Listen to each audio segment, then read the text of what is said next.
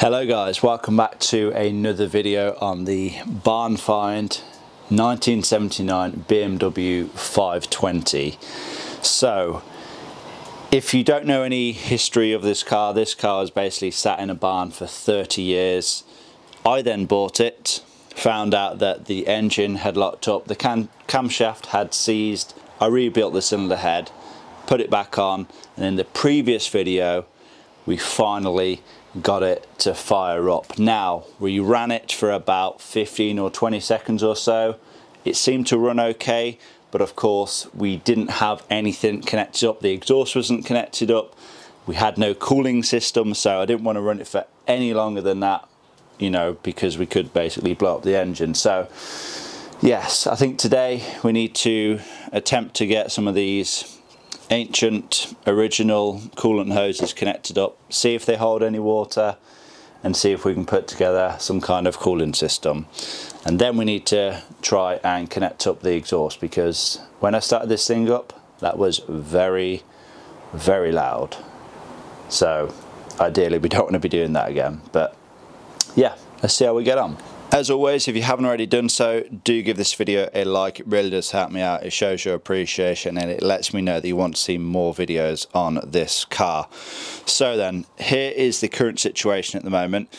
Timing covers are still off. I think I'm going to leave them off for the time being. I don't think they need to be on unless, you know, something has to bolt into it. I'm not really sure yet. But I am going to try and connect some of these coolant hoses back up.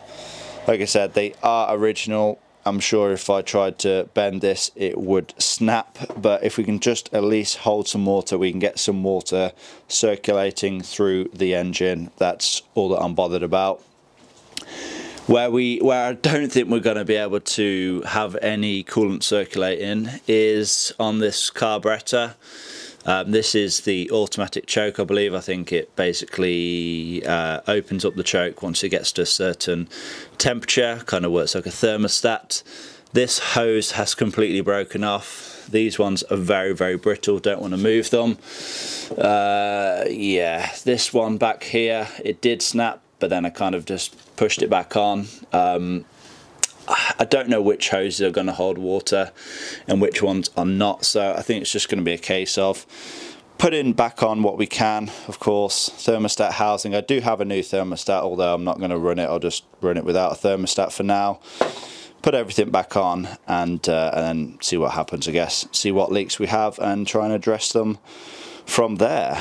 Now then, first things first, I'm going to get the thermostat housing installed. I do have the original gasket. It's not the worst, but it's definitely not the best. Ideally, I could make a new one. I do have some gasket paper to make a new one, but I'm really not that fussed for the time being, so just going to run with the old one.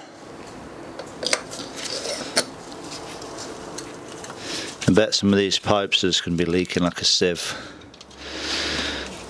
as soon as they get any heat in them.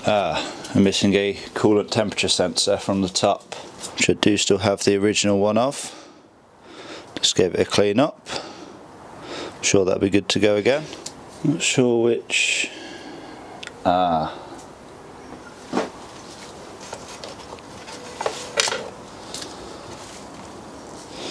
only assume this one on the top here is supposed to go to here.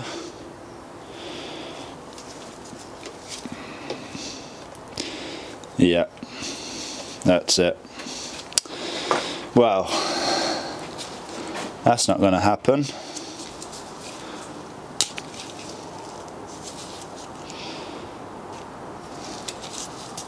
So we need to find a new hose for that. So I managed to find some hose. Just big enough it is. Is it going to go over this end there? Yes, you beauty. So that's this little problem solved. Probably a bit too long actually, but you can always cut it down if needs be. It's this one, I mean that is rock solid. I'm not really confident in that, but yeah, I think we'll run it. I need to put a clamp on there, and I think the one underneath as well needs a clamp. and then yeah, like I said, I'll run it, and then if it splits apart upon startup, then we'll replace it. Okay, so I'm not going to install the new thermostat, but I am going to have to install the O-ring from it, because it makes the two parts of the thermostat housing seal together.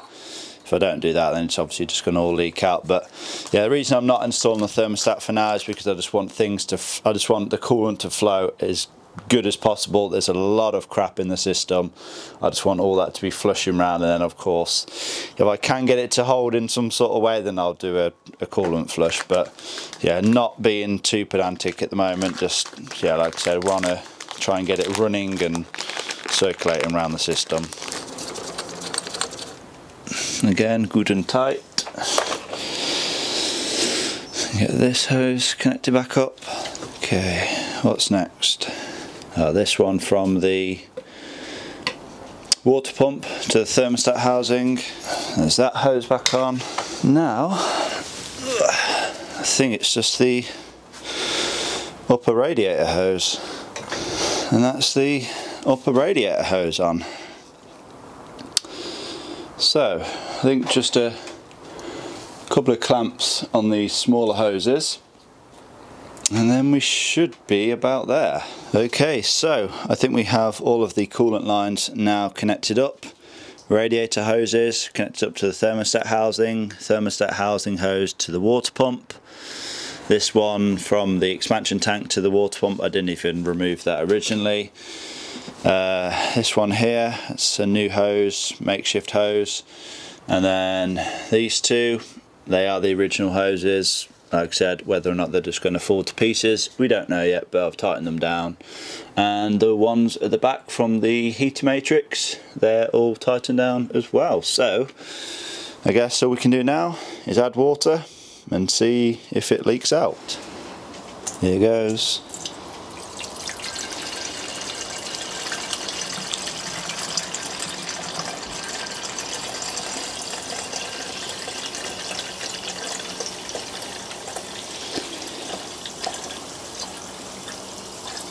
Okay, so I don't know how well you're going to be able to see, but this expansion tank is now up to the top. So I think we need to get the belts installed. I have two new belts. I'm not going to install the power steering one. I'll just install the one which I think goes around the crankshaft pulley, the water pump, and then the alternator.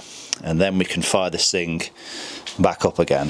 So the thermostat housing is leaking from the bottom.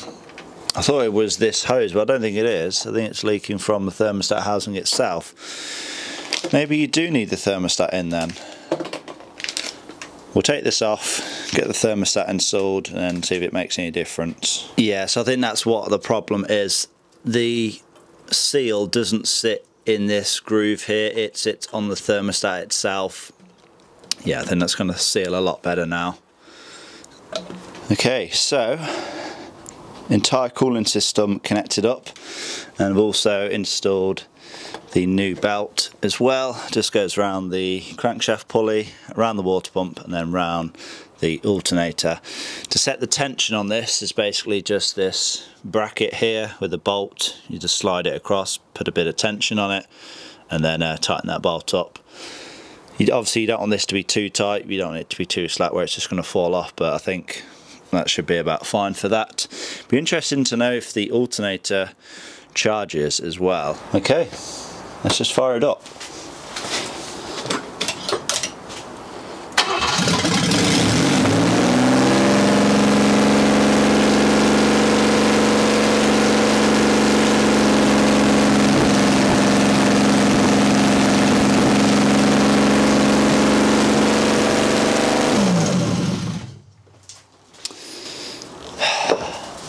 It's so hard to tell how high it's revving. I need to connect that exhaust up because I'm very worried that this is like revving its absolute nuts off. I guess that's kind of a negative of not having a rev gauge but having a clock there instead. The coolant level, however, did go down, which is a good thing. I guess that means the water pump is kind of doing its thing. and I can't see any major leaks. I mean, I guess most of the leaks are going to happen when it's under pressure, when the coolant's warm, but yeah, so far so good. But yeah, I definitely think we need to get that exhaust connected up. So I think the exhaust should now be connected up. Oh, it's very difficult to access these 3 bolts. Well, originally there is a stud and nut combination, so I think there's 3 studs in the end of the exhaust manifold. Remove them, just put some bolts in. I think I found some old head bolts lying around. M10 bolts, they should do for now. So yeah, I think we now should be ready to fire this up and see what happens.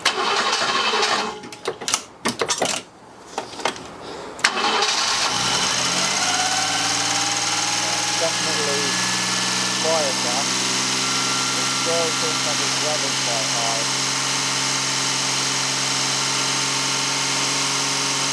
Definitely slow down.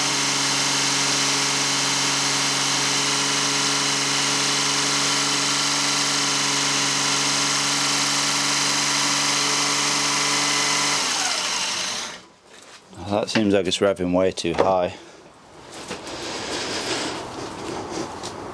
And the exhaust is leaking. It's obviously better than it was before, but still leaking. Jeez. Very smoky. Okay, so the fact that it's revving up quite a lot, I mean, I don't know if it's something to do with the carburetor or if we have a vacuum leak. So I think what I am going to do is try and do a like a vacuum leak test with my smoke tester, just to see if, you know, we have any major leaks anywhere, because if of course we do have a vacuum leak, that's going to draw more air in and that's going to rev it up, because yeah, that doesn't sound right to me. It shouldn't be, you know, revving up like that. I don't know what it is revving at. You know, it could just be like 2000 RPM or so, but I don't want to run the risk of this just, you know, like I said, flooring it. And you know, I want to try and bed this thing in nice and slow. So yeah, let's check for vacuum leaks. Okay, so not gonna lie, I've already done a vacuum leak test and I was surprised. I couldn't really see any vacuum leaks. That smoke, that's just coming out of the rocker cover. I just thought I'd put it in there just to see if it's leaking, you know, back through any of the valves or anything. And yeah, I couldn't see anything coming out of the intake. But yeah, I think we'll just connect it up to one of these vacuum hoses and yeah, see for yourself.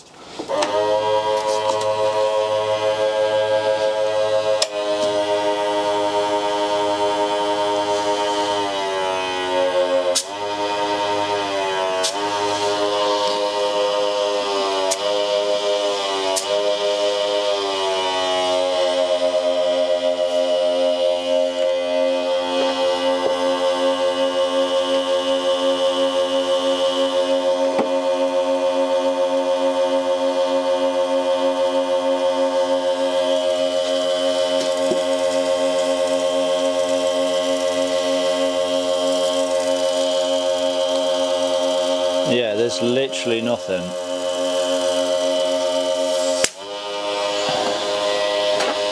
Connected up to one of the other hoses.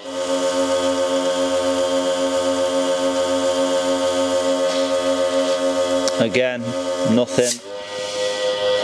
So connected up to this one, of course smoke is just coming out the top of the carb, but that's normal, right? I'm guessing it's got to be normal, right? Cannot see any leaks of any kind, so I don't know.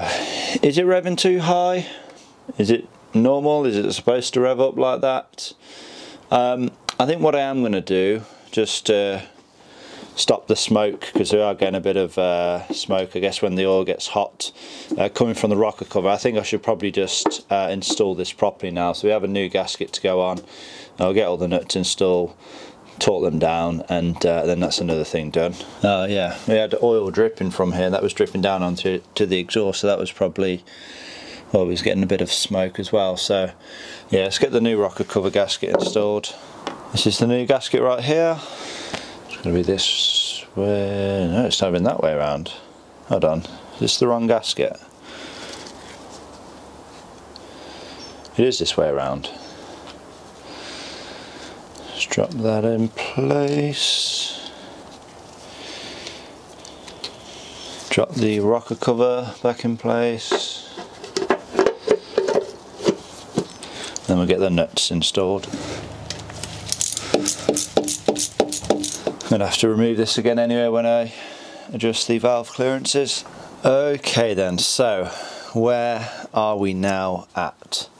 Well, the engine runs, it like properly runs. I don't think it's misfiring or anything. We have coolant in the system. The coolant, well, when I say we have coolant, we have water in the system. That seems to be holding, doesn't seem to be leaking out. Of course, we haven't got up to temperature yet. Connected the exhaust back up.